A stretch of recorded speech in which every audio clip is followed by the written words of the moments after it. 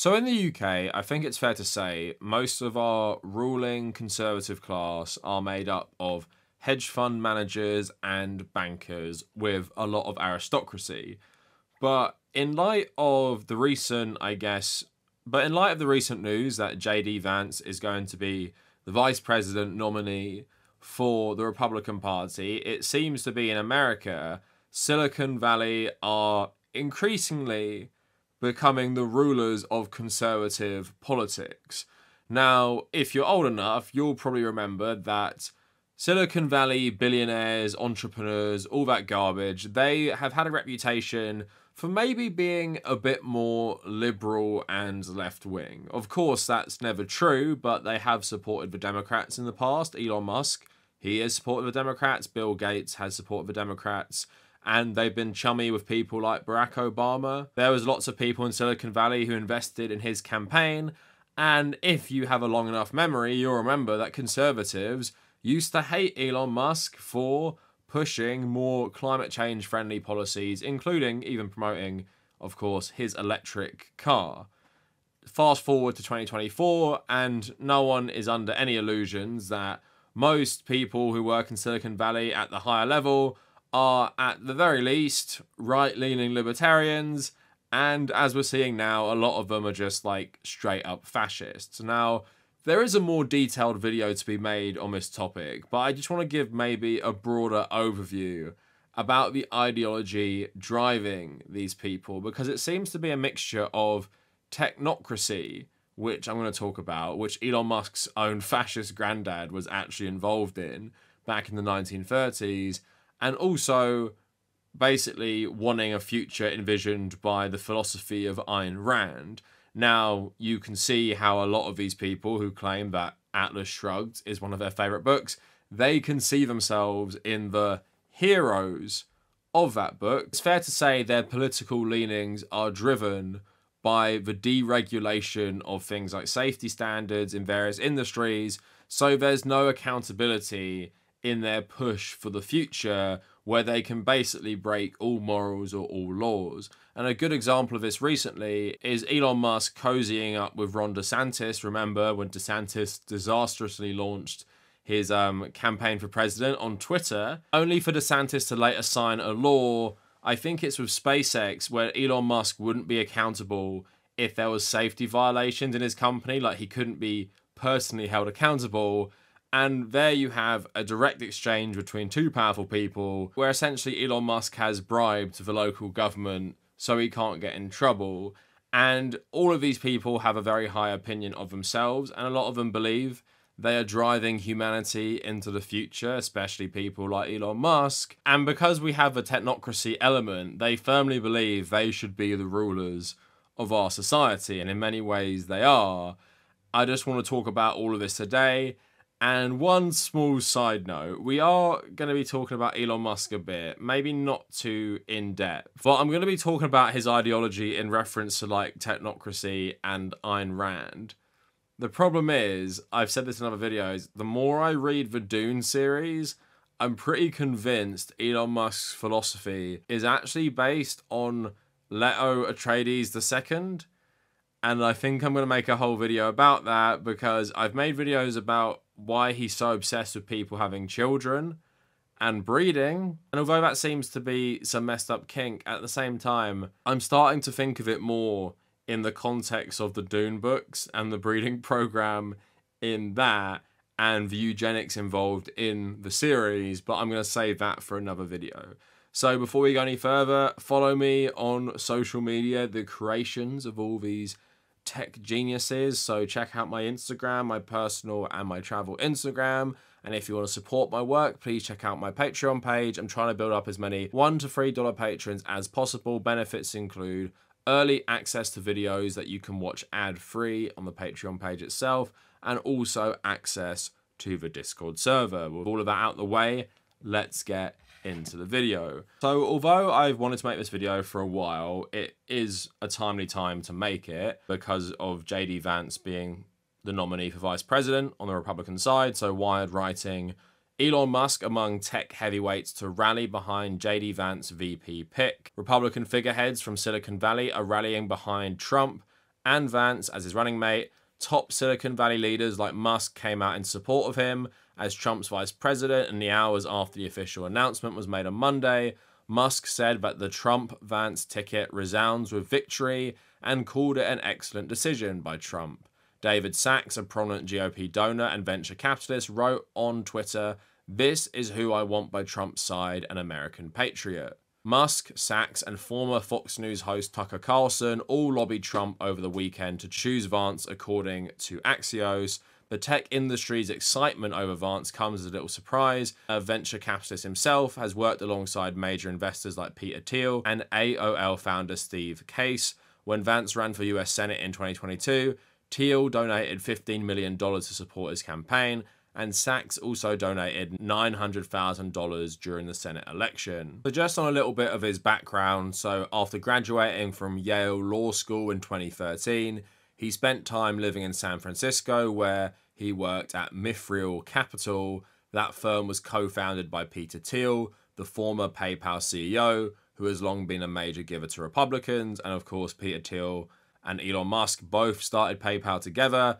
So Vance also spent time in Washington, where he worked for AOL CEO Steve Case's venture capital firm Revolution LLC on a project to expand capital opportunities to towns like Middleton, Ohio, where Vance was born. Vance and Sachs helped orchestrate a recent Silicon Valley fundraiser for Trump. The event was at Sachs's home and marked Trump's first visit to San Francisco in years. So of course this guy is firmly in bed with the top players in Silicon Valley. Of course Peter Thiel is the most important in there, but Elon Musk is also buddies with him.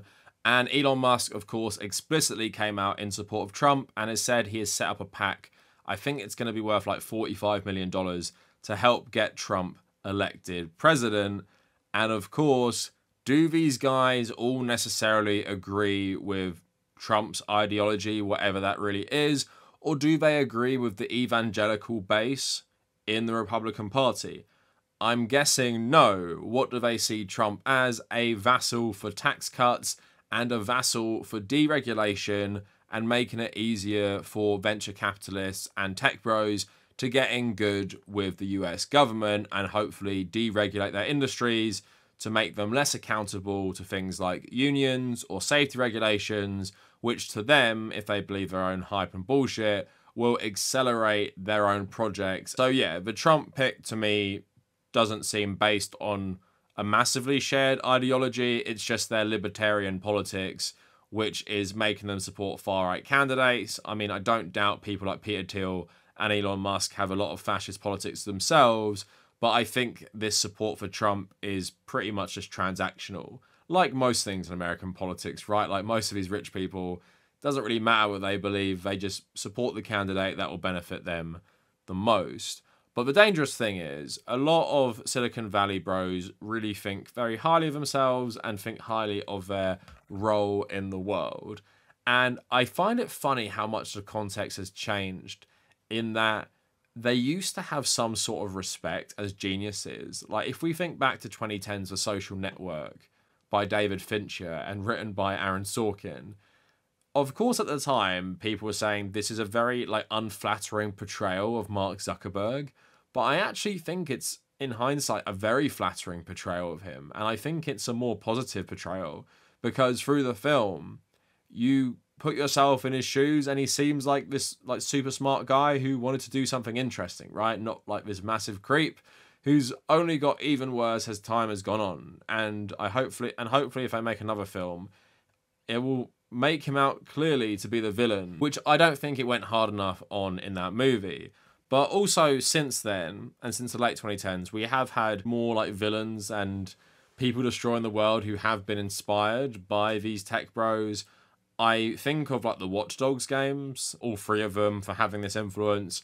But I guess the one that sticks out the most, because it literally is set in San Francisco, part of it at least, is the Horizon games and Horizon Forbidden West, where you actually, go to the ruins of San Francisco. And I won't spoil the game, but let's just say in the past, which sets up this post-apocalyptic world of the Horizon games, yeah, the bad guy is someone from Silicon Valley, which you could easily see people like Elon Musk in. And one of the bad guys in the DLC, played by Sam Witwer, another character you can see Elon Musk and just Tech Bro's influence in. So it's safe to say the climate has changed in that regard, and that we don't see these people as geniuses trying to advance humanity for the benefit of all of us by inventing social media.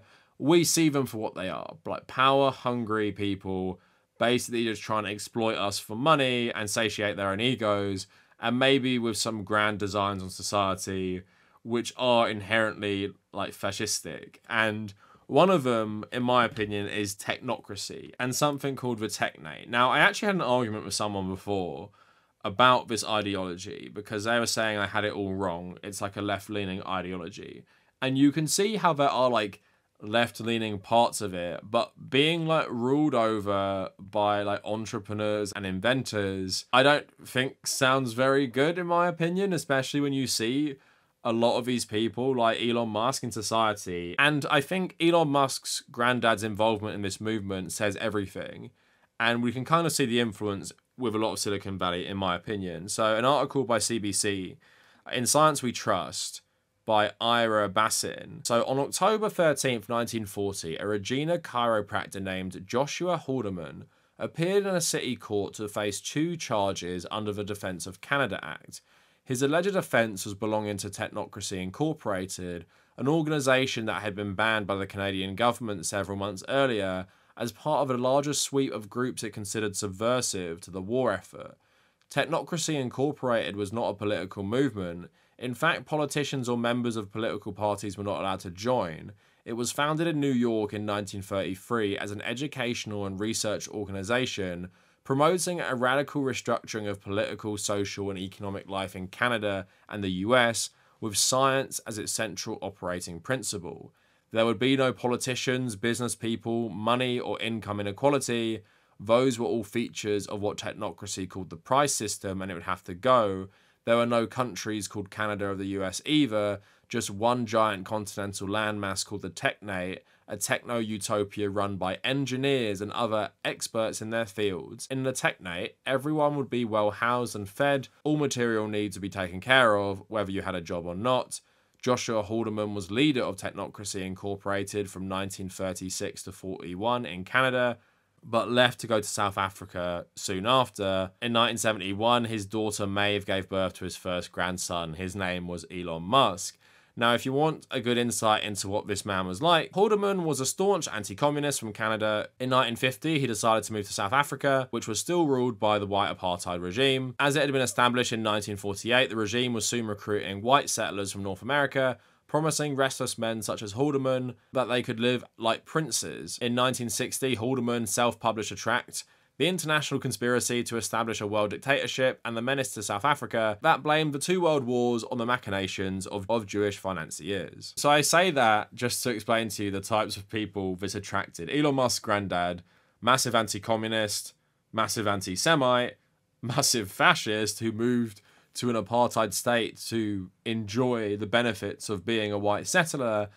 And these are the guys involved in a movement that wanted to reshape society, where inventors and experts and scientists ran everything in essentially an authoritarian structure where you would have your material needs met, which might sound good to people. It seems like a dictatorship of the inventor class. You'd imagine people who make things like social media believe they're part of this today. And I'm not saying they all believe in this themselves, but it's clear there is some sort of influence in this way of thinking. I actually think Technocracy could be a good influence for like a new BioShock game, because it does give me very similar vibes to Ayn Rand, who of course inspired the first BioShock game with her writings. Now, just the final say on the Technocracy and the Technate stuff.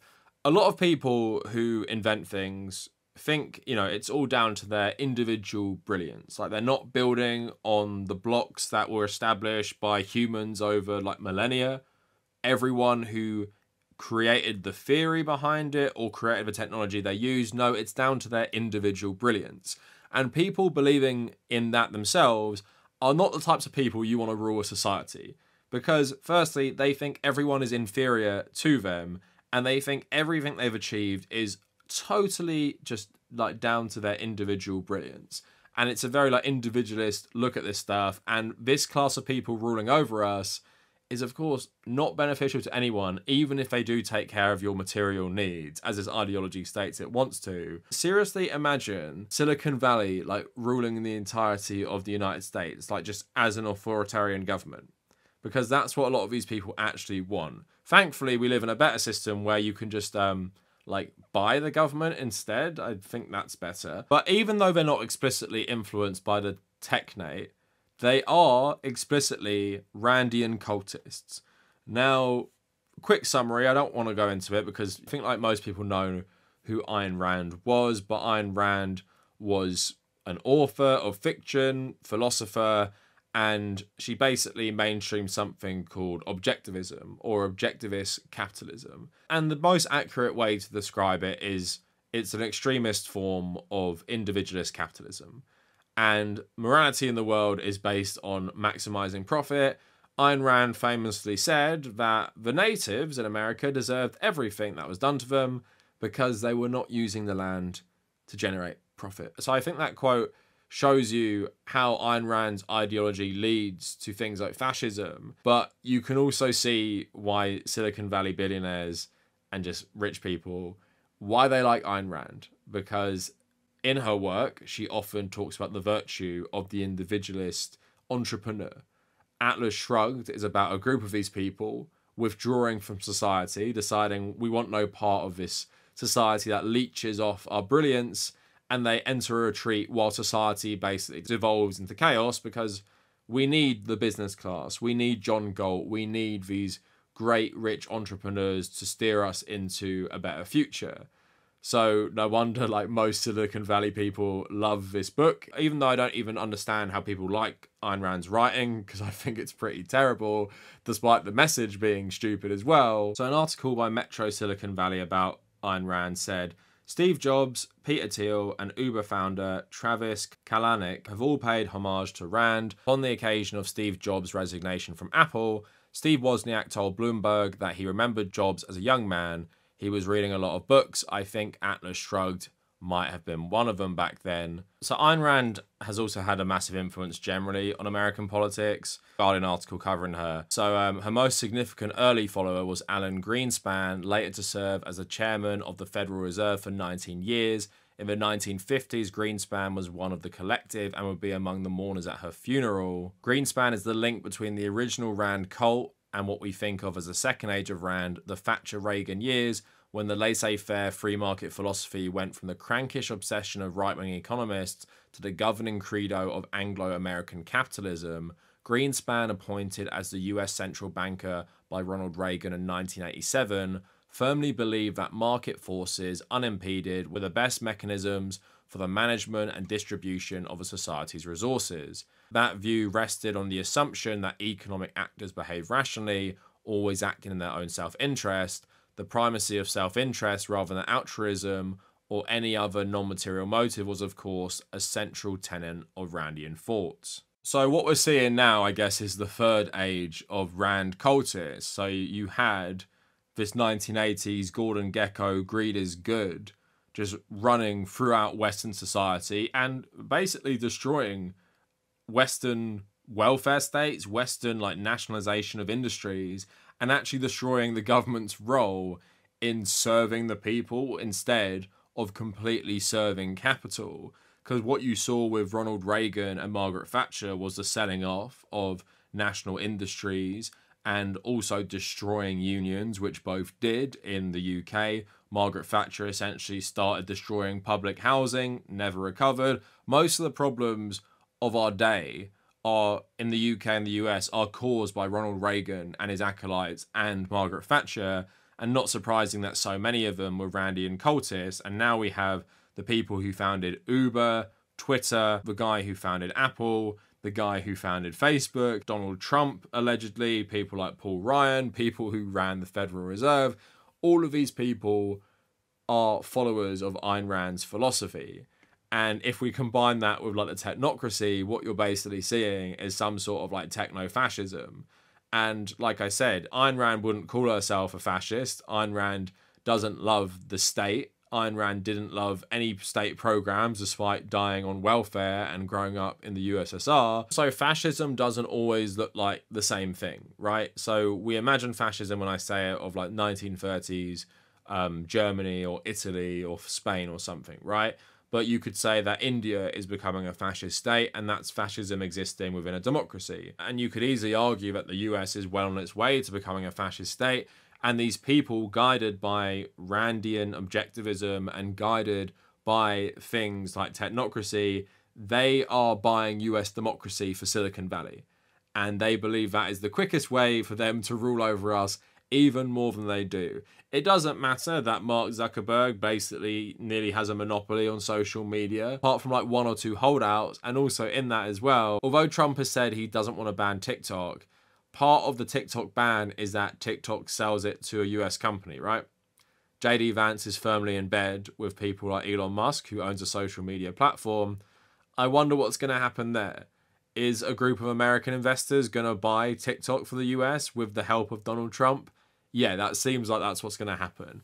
And basically Donald Trump is going to serve the rich as president, but you're going to see more than usual a Republican government serving the interests of Silicon Valley, which has usually been pigeonholed as a Democrat thing or a more left-leaning thing, when it has always been a libertarian thing. In my opinion, conservative libertarianism pretty much always leads to fascism and this creation of a free market system that basically destroys the government's role as something serving the people, destroys things like Medicare and Medicaid, destroys things like public housing and the NHS, and basically takes away any safety nets you have to make you, even more than you are, a complete slave to the market. And social media is already garbage for the human race, but it's a scarier thought that now these people will be even more in control of the US government, have less accountability from the government for safety violations, privacy violations, treating their workers like garbage, being able to rule over their companies like a king, like Elon Musk does with Tesla, SpaceX, and Twitter. So yeah, this is a bad thing for the world, it's a bad thing for America, and these libertarian fascists in Silicon Valley are firmly intent on achieving their bizarre aims, whatever they are, and they will destroy the planet to do so, because they really don't give a shit. That's why they have plans either to colonize Mars in the far future or setting up massive bunkers in places like New Zealand, because they know things like climate change are going to make the Earth a harder place to live. And you might as well plunder the US government and North America now so you can have the resources to run off into obscurity later when the whole world falls apart. So that is it for the video. Let me know what you guys think down in the comments, and if you made it this far, thank you for watching.